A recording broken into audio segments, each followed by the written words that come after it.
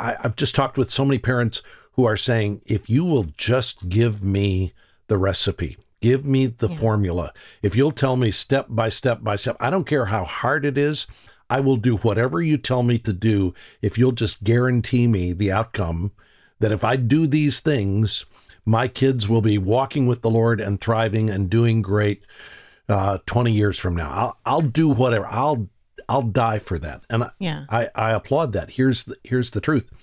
There's no recipe. There's no formula. Your kids are not robots, and you can't just program the code into them and have them act a certain way.